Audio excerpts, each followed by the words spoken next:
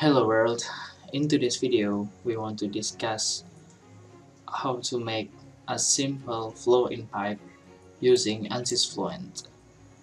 In this tutorial we will make our geometry with the design modeler here. Okay, first of all, open your ANSYS workbench and drag your ANSYS FLUENT from the toolbox. As you know, in Workbench we have two main geometry modelers. There are space claim geometry and design modeler geometry. However, you also can import your geometry from the existing models, whether you make it from like for example Autodesk Inventor, CATIA, SolidWorks, or other CAD softwares, as long as your software can import that model into the IGES or maybe STEP. And just open this design modeler to design our project. Design modeler is a software that can easily be used to make a simple geometry such as a cylinder, box, or something like that, but I'm not recommend you to make some complex model using this design modeler. And the space claim is just the other type of software, but it has different characteristics and sometimes it's not easy to use for beginner. So we start with this design modeler.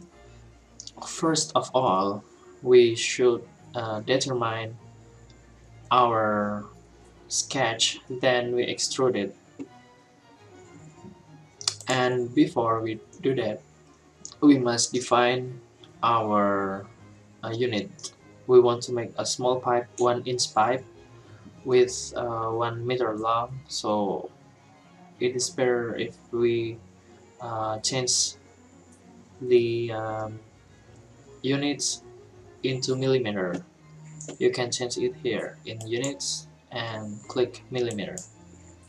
Okay, you see it is changed. Then to define our geometry or to create our sketch, first we must determine where we want to draw that sketch. We just click this XY plane.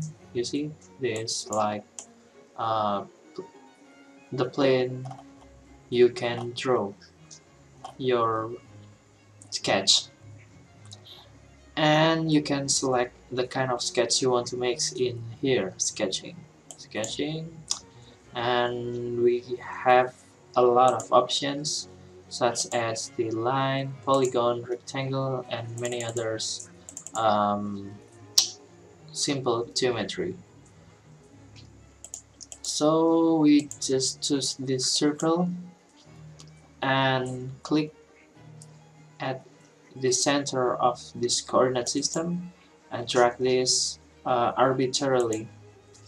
Then push escape if you want to escape from that sketching feature. Then we define our dimension with this dimension tools. We just click the general, click this circle, then we define our geometry, which is 25 millimeter or about 1 inch. Okay, we have our sketch. Then the next step, we want to extrude this geometry. To extrude, simply we just click this extrude button. Then you can define your length of the extrusion, which is 1 meter.